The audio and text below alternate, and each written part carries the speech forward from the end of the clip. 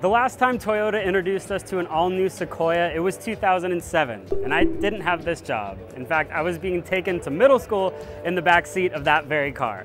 15 years later, well, I look like this, but the Sequoia, on the other hand, has gone through a lot of changes, and I'm about to tell you all of them right now. Before we get too far along, I'd like to remind you to please subscribe to the Motor1 YouTube channel and help us grow. You can also find us and interact with us on social media using the handle @Motor1Com.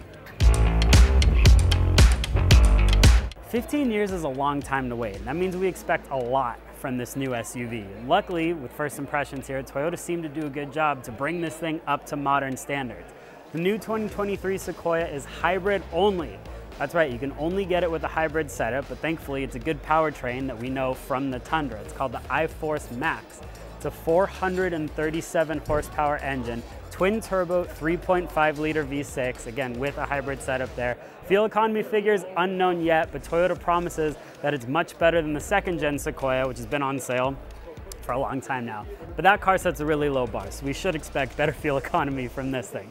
Second thing here is it comes in multiple trim levels, more than before. We have the TRD Pro behind me. There's a brand new Capstone trim. That's the full range topping model. It's packed with leather, wood trim on the inside, and then all sorts of chrome bits on the outside. And finally, this has a completely revamped interior to match the new Tundra. Let's take a closer look now. First thing I want to point out on the side profile, look at this really cool detailing on the fender flare here. It almost looks like camo from far away, but when the light hits it just right, it's a neat little detail. 18-inch wheels, a nice matte black finish with a bright red TRD badge in the middle. And because this has the same suspension setup as the TRD Pro Tundra, we know that it has an independent front end and coil springs at the rear. Again, this is the most versatile, best off-road kit that Toyota offers with their big products, Tundra and Sequoia. I did speak to one of the engineers, and the difference is the Tundra is going to have a slightly increased ride height, as to where the Sequoia TRD Pro is going to be the same ride height as the rest of them. So this is not going to ride any taller than a Capstone, for example. They did that because the SUV just has different priorities for the truck. Continuing onward, I love this strong belt line that just sort of folds off, and then things go a bit normal here. Your eye immediately gets drawn to this huge powder-coated side step, which looks really neat and tough, and then the body line picks right back up at the rear. A cool mix of design details on the side profile. I love that it just looks tough. You know, a TRD Pro really looks tougher than it is for the most part, but that's what a lot of people are attracted to, especially in this segment. Looking at the back of the new Sequoia, it's the only angle on the whole car that I just don't know about how it looks. The reason is, when you focus in on the taillight specifically, it kind of looks like a Sienna. I'm getting a little bit of Highlander, a little bit of Sienna. It loses the toughness that the face of the car portrays so well. The other thing, the word mark is across the bottom. I know they have to put the Toyota badge up here, but I feel like if you put the word in the middle of the car, right around the belt line, it would draw your eye to the parts of it that you want to see, not all the way down at the bottom. I want to show you the cargo area specifically because Toyota has a new solution, which I just think is super creative.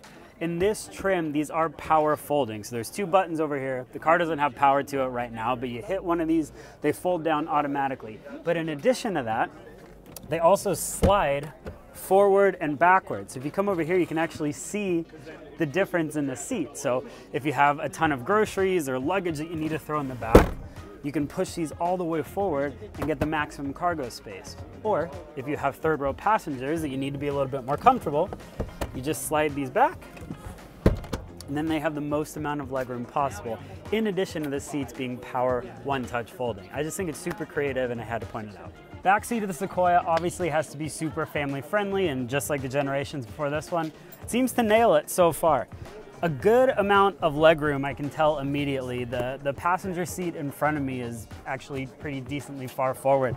Good amount of legroom. The headroom could get tricky. I'm not that tall, I'm under 6 feet, so any taller passenger might have a little bit of problem here. But overall, a good amount of space. Two huge cup holders right here, additional storage in the door pocket that's gonna be great for families, obviously. Household outlet, then two USB outlets, in addition to rear seat climate control, and a few other creature comforts. The second row does not slide forward or aft, but it does recline backward or forward to give your rear seat passengers a little bit more room if you need it. Inside the Sequoia, the Tundra similarities don't end, they actually continue, and in the best way possible. Front and center is an absolutely massive 14-inch touchscreen. It's Toyota's ground-up new infotainment, and we've loved it with the products we've experienced so far. You'll also find this in the Lexus NX. It's just reskinned a bit differently for that car. I've interacted with it for weeks at a time. It's great. Standard wireless Apple CarPlay, standard wireless Android Auto. It has Amazon Music integration and just really intuitive layout. This tech suite is going to be a huge selling point for this very competitive segment. So if you're cross-shopping this with a Tahoe, Ford Expedition, you're really going to want to consider the Sequoia simply because of this system. I'm absolutely in love with it. The rest of the TRD Pro here is fitted out nice. The car doesn't have power to it right now, but there's a fully digital cluster in front of me.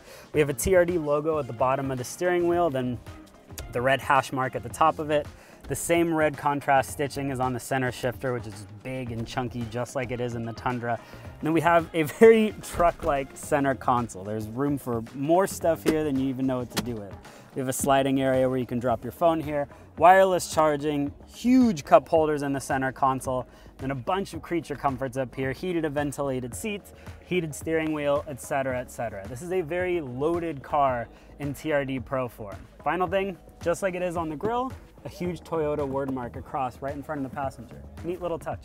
The 2023 Toyota Sequoia goes on sale summer of this year, and we don't have any pricing information yet. We don't know the EPA numbers either on that hybrid engine, but we do know that we'll be driving it later on this year, and in the meantime, you can get all the details over at motor1.com.